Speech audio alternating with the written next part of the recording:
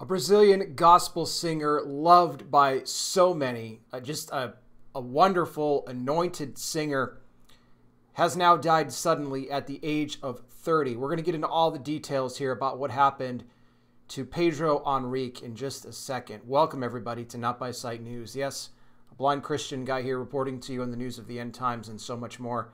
Thanks for spending part of your day with me today, reminding you, as always, that we walk by faith, not by sight. And for someone like me, well, it's kind of my only option.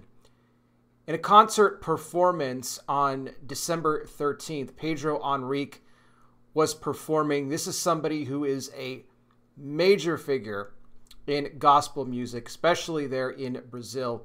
He is loved by so many. He was invited to a special event to perform, and during the middle of the performance, this is when Pedro collapsed onto the stage. This sounds familiar to you, like a familiar theme and pattern. Yeah, it should be, because this is a trend that we have been seeing now for really the last 3 years. And sadly, it has continued here.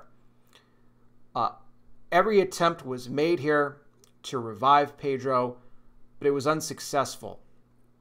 He ended up dying right there at the scene in the middle of his performance, and it was determined that the cause of his death was a heart attack. I'll remind you again, this is a healthy 30-year-old that dropped here on stage. And he is not the first by any means. We have seen numerous athletes where this has happened to, and also many other singers, just like Pedro, that have, right in the middle of their performance, they've just dropped right there on stage. Now, you could probably use your imagination and figure out, what the potential cause for the heart attack was. I don't need to get into all of that because we've seen this so much now.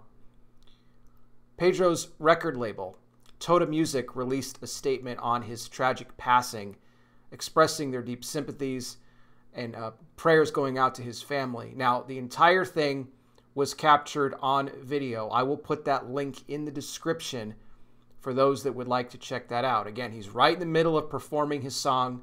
Great voice, which you'll see here on the clip. And then he just drops to the stage, just like that. Pedro is survived by his wife and this was the really sad part of this, that a 2-month-old daughter named Zoe, who's now going to grow up and is never going to know her father or have any memory of him whatsoever. That is extremely sad.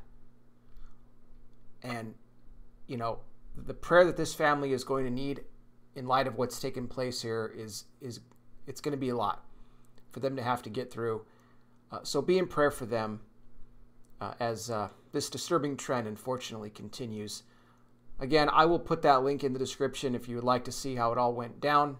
I encourage everybody to please keep Pedro Henrique, his family, and everybody that worked closely with him all in your prayers as they navigate this just very sad event that took place. And I welcome your thoughts as well.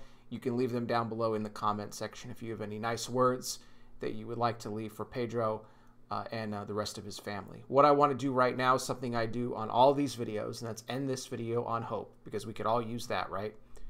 Of course, I talk about the end time Bible prophecy headlines, keep you guys up to speed and everything else going on. I do it because, yes, we are in the last days, really the final hours, and Christ is coming soon. For anybody watching right now, if you are somebody who has not yet received Jesus as your Lord and Savior, and you would like to do so, I want to lead you in a prayer to do that right now. You want to make sure that whenever you leave this world, however you do, that you are in the arms of Christ when it happens. And for Pedro Henrique, somebody who loved Jesus with all of his heart, his family can now have the faith to know that he is now in the presence of his Savior. He is no longer suffering, and now he is using his singing talent and performing right in front of the King. And so there will be a reunion with him and his family one day.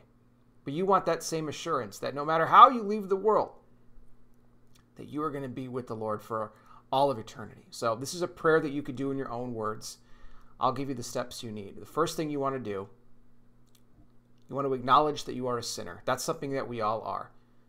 The good news is that God gave his only Son, Jesus Christ, to die on that cross for the sins of all the world. As he died and rose again for you and me. He paid the cost.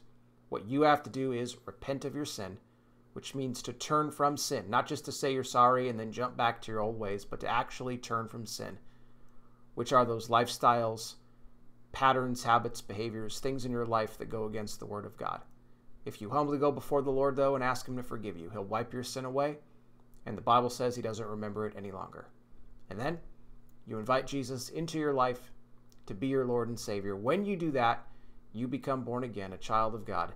You will have eternal life. Trust me when I tell you, there is no greater decision that you will ever make than the one you do, to give your life to Christ. And I pray you make that decision today. Again, I will put that link for you in the description. Our prayer is going out to the entire family of Pedro Henrique, for God to be with you all and bring you peace and comfort at this time. I'll be back with more.